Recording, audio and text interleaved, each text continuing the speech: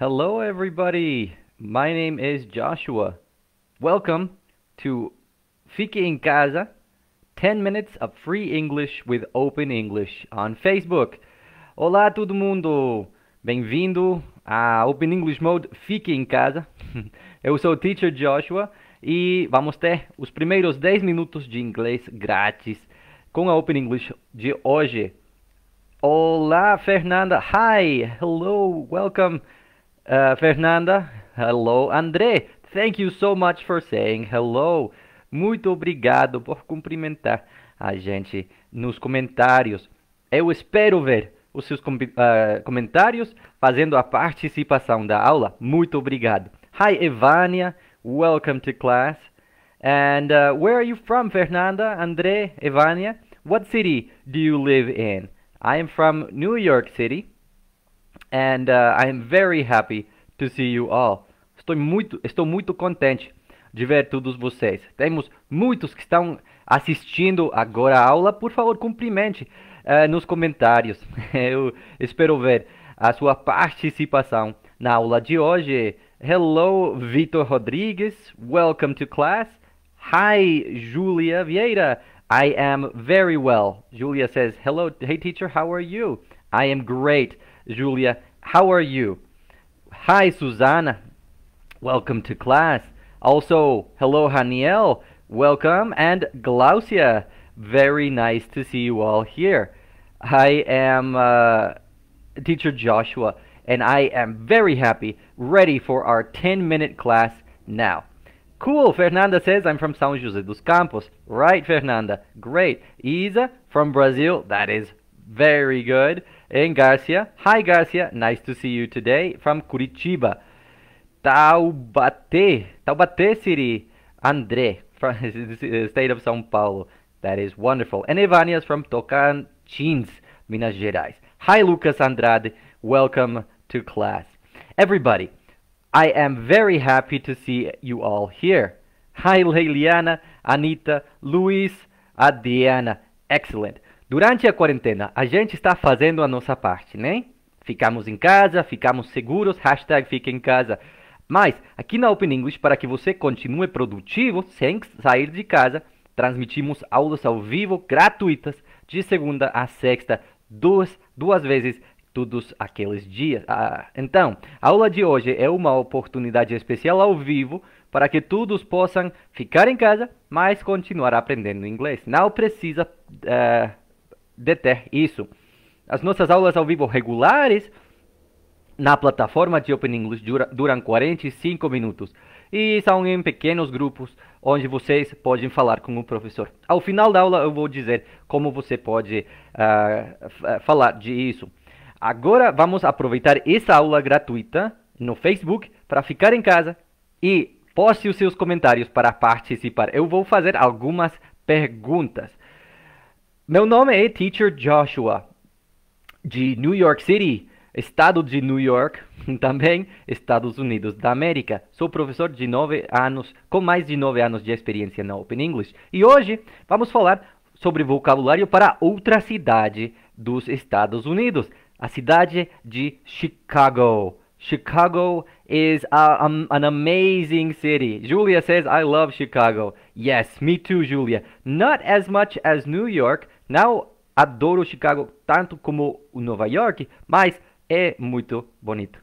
I love Chicago also. Now, let's get started with some Chicago vocabulary. São algumas coisas que você vai ver na cidade de Chicago. So, tell me in the comments, responda nos comentários qual foto você acha que corresponde com cada palavra do vocabulário, ok? A is Chicago. Which picture shows us where Chicago is? Qual das fotos indicam onde está a cidade de Chicago? B is elevated train. Which picture shows us the elevated train? C is sculpture. Sculpture. We see a sculpture in one of those pictures? Você vê alguma escultura? Which picture is it? Qual foto? Next, D is pier. Pier. Yeah. E is deep dish pizza, deep dish pizza. Você já comprovou, experimentou deep dish pizza? And F is museum. Very good answers, everybody. That's right. Julia Vieira says 2 is E. Correct. In 2 we see a beautiful deep dish pizza. Uma pizza chama pizza de prato fundo, mas é pizza de massa grossa. That's great. Very good. Also, Susanna, 6 is A. Absolutely, Susanna. That is right. Excellent. We see Laura Rachel, very good. 1 is F. We see the museum, museu, na foto número 1. Very nice job. Fernanda says 3C. Wonderful. That is a famous sculpture, Fernanda. Já vamos falar mais disso. Very good job. Who said pier? Haniel. Very nice. Oh, and Susanna. Good job, Susanna and Haniel. Yes. Number 4 is a pier. Pier. How do you say pier in Portuguese? Cais, né? Onde os navios carregam. That is a pier in English. On the edge of a lake. And finally, 5. Who said something about picture 5?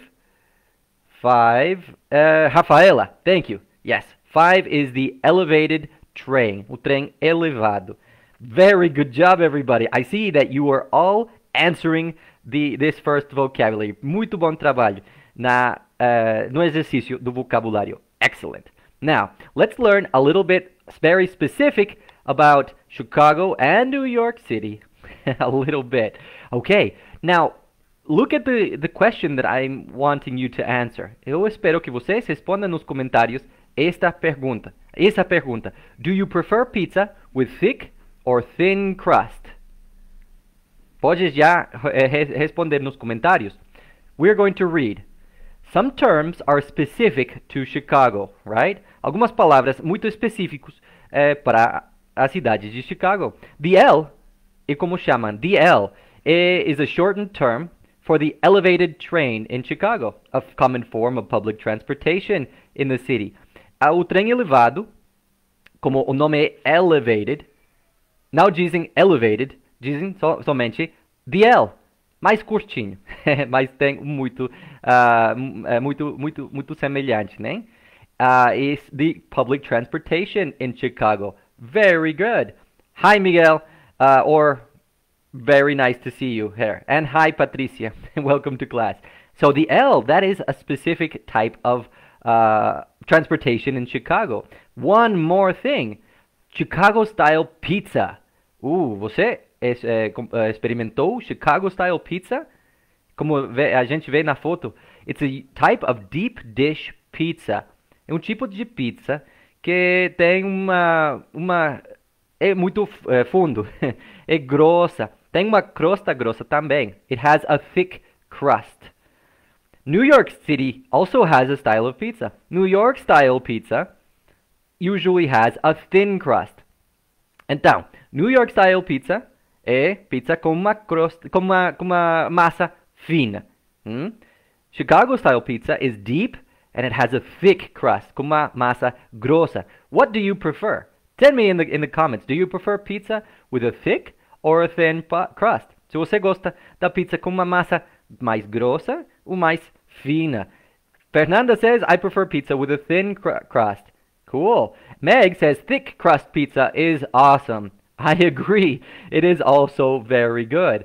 Paulo says, I prefer pizza with a thick crust with tomatoes and garlic. That is a very nice comment. Very specific, Paulo.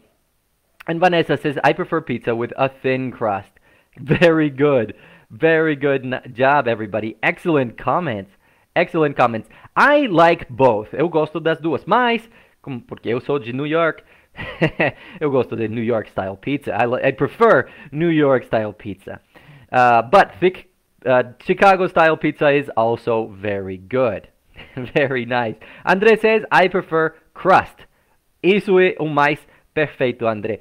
Eu vou vou comer a pizza, seja a massa que for. Very good. Both. Victor also agrees. Okay, let's talk about some expressions. Here on this page we have 3 nicknames for 3 cities in the United States. nomes que as pessoas nos Estados Unidos da América usam para essas três cidades que a gente tem na página. Philadelphia, Denver, and Chicago. We have these three cities, Philadelphia, Denver, and Chicago. A segunda palavra é o nome do estado onde as cidades estão. Philadelphia, state of Pennsylvania. Denver, the state of Colorado. Chicago, the state of Illinois. So, can you match the nicknames to the cities? Can you match the nicknames to the cities? Pode dizer quais apelidos correspondem às cidades? What do you think? The Mile High City. Qual cidade é the Mile High City? Mile High, a cidade a 1 milha de altura. What de elevação? Which city is that? We see hints here. Philadelphia says, this city comes from Greek words. O nome dessa cidade vem de palavras gregas. Denver, hint, Denver is in the mountains. A cidade de Denver está nas montanhas. What do you think? And Chicago, hint, Chicago is near a lake. Yeah, Gabriel got it. Gabriel says 1B. That's right. The Mile High City is Denver, Colorado. That is correct. Very good job. Let's match those. The Mile High City is Denver, Colorado. Good job. Yes, it is in the mountains. The Windy City, excellent job, Haniel, Gabriel, Vanessa. The Windy City, number 2, is Chicago. That is the nickname. O apelido para Chicago é the Windy City. A cidade de muito vento. It does. It is near a lake. And finally, 3. Good job, Vanessa and Miguel and Victor.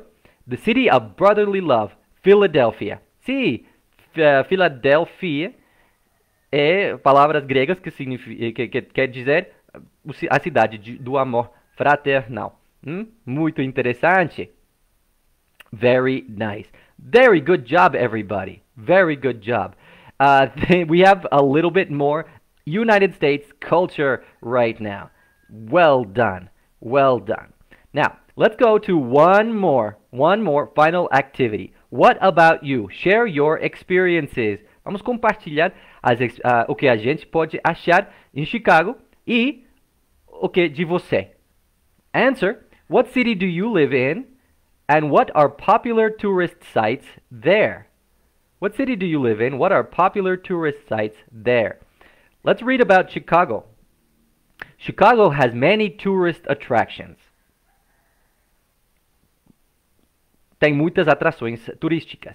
Cloud Gate sculpture, also called the Bean, is a sculpture in Chicago. A escultura, o seu nome oficial é Cloud Gate, mas todo mundo chama the Bean, o feijão.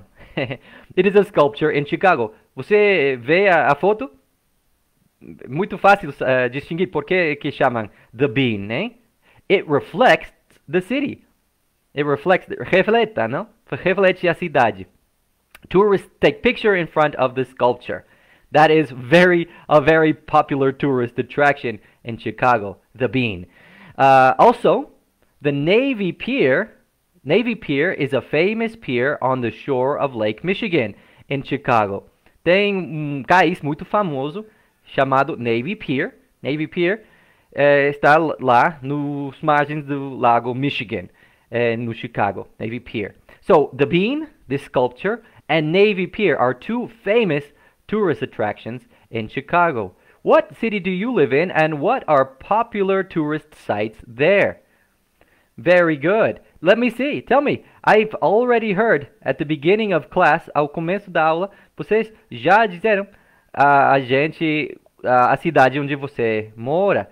What are popular tourist sites where you live? Very nice, Adriana. Adriana says, I live in Niterói, Rio de Janeiro. That's wonderful, Adriana. What are popular tourist sites? O que vem os turistas lá em Niterói, Adriana? Yeah. That is good. I'm going to write that on the board here, just in case, okay? Adriana says, I live in Niterói. That's cool. Gabriel says, I live in São Paulo. The popular tourist site here is Mercadão, the big market. That is very nice. I'm going to write that. In my city, Gabriel says, Mercadão. What's called? Mercadão. Very nice.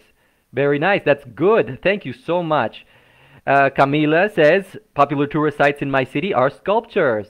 Giovanna says, popular tourist sites in my city are Laçador. That's very interesting, Giovanna. Thank you for sending. Miguel lives in Pará. Very cool. Fernanda, I'm from Belo Horizonte. And Eder from Gramado, a very popular city in Brazil. That's wonderful. Vanessa says, I live in... And MASP is very popular around here. In São Paulo, Vanessa. Got it. Very nice. Very cool. Everybody, we have popular tourist destinations wherever we live, né? Onde for que a gente mora, temos as coisas que os turistas vão ver. Aqui onde a gente mora, neste instante, é, of course, the World Trade Center. And, of course, the sculpture, the Statue of Liberty. But no one is visiting now. Ninguém está visitando neste instante. Todo mundo está ficando na casa. We're staying at home, staying safe. Very good. Everybody, we are finished with the time for this class. Se gostou desta aula, pegue uma curtidinha, compartilhe este vídeo com os seus amigos. Desse jeito, eles também podem aprender um pouquinho mais de inglês.